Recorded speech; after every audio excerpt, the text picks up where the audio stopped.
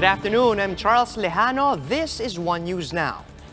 PBA teams are now allowed to resume practice. As presidential spokesperson Roque says, the IATF has approved the recommendations of the PBA to hold practices amid the pandemic. As per the PBA's proposal, only 4 players, a medical officer, and a trainer will be allowed on the courts for workouts behind closed doors. These recommendations were submitted by the league last May and were included in the proposal of the Games and Amusement Board last week. And to talk to us about this development, we have on the line PBA Commissioner Mr. Willie Marshall himself. Commissioner, good afternoon. Could you tell us more about this new system? I understand we're only allowing 4 players at a time. How will that work? Magandang hapon, Charles. One, natutuwa nga kami na pinayagan tayo ng task force at ng government na makapag-practice na. Yung protocols na yan na sinubit natin, 4 players, social distancing, walang scrimmages, walang games, nandun lang ang trainer and 1 safety officer. Bawal sila maglaro. Most of all, Charles, parang physical conditioning ang ginagawa natin dyan sa protocol ng practice natin. So, Commissioner, baby steps, ika nga, no, one thing at a time. At least now the players are able to maintain their fitness levels. With this new development, how far off are we from actually seeing the PBA games going back on air? One, iniintay natin ang approval din ng government at ng task force kasi inaprubahan pa lang nila yung practices natin. At wala pa din sa akin letter. Sinabihan lang ako na approve yung practice at sinabi din sa akin, nakita ko yung sinabi ni Secretary Roque na approve na yung practice. So, hindi pa namin alam kung pwede na rin mag-fight. Pero ang pagkakaalam ko lang, pinayagan nila yung bigyan namin protocol na 4 na players lang. So, ihintayin pa rin natin kung anong sasabihin ng task force, kung sasabihin nila na pwede na basketball, pwede na scrimmages, doon na tayo. Magsisimula na tayo dahan-dahan na makapagsimula ng mga scrimmages. Kasi talaga naman, Charles, sa simula, hindi ka pwede agad maglaro ng basketball kasi magkaka-injury yung mga players natin. Kawawa naman sila. All right, thank you for that. That was PBA Commissioner Willie Marshall. Thanks for your time.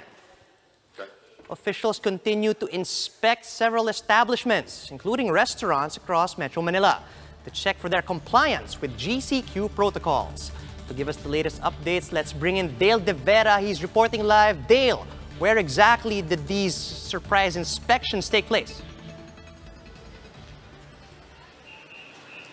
Charles, officials from the Trade Department inspected food establishments here in Bonifacio Global City in Taguig to check whether safety standards are being met.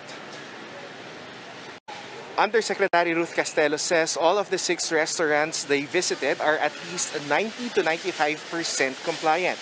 This as they strictly practice social distancing and other health measures.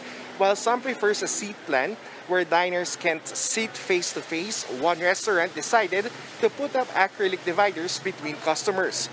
Castelo says they continue to check on restaurants' compliance, especially now that malls already asked for their help in monitoring these establishments. She adds that the DTI is seeking to boost consumer confidence to help attract potential customers and rebuild businesses. The trade official, however, reminds the public that following safety protocols are also for their own good to prevent the further spread of COVID-19. Charles, the DTI also visited a salon here in BGC after Malacanang said that the IATF will soon be allowing personal services like hair coloring and wax treatment.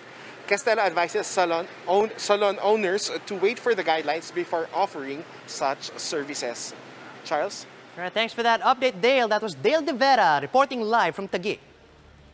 Here are other stories we are keeping our eyes on. NCRPO Chief Dibold Sinas confirms that the security guard who held the doctor hostage at East Avenue Medical Center has tested positive for COVID-19. Sinas adds that the 10 arresting officers for the incident last Wednesday are now under quarantine. The IATF will allow religious gatherings of up to 10% of the venue's capacity in GCQ areas beginning July 10. But presidential spokesperson Roque reminds the faithful, once again, to strictly observe health measures. And the group led by former Social Welfare Secretary Judy Taguiwalo has filed a petition for mandamus before the Supreme Court to compel the government to conduct mass testing and release accurate information about the pandemic. For more updates, follow News 5, Philippine Star, and Business World online. You can also visit our website, onenews.ph, for in-depth analysis, and you can catch One News on the Signal Play app. Register for a free account at www.signalplay.com so you can stream One News live anytime and anywhere. I'm Charles Lejano. We are One News.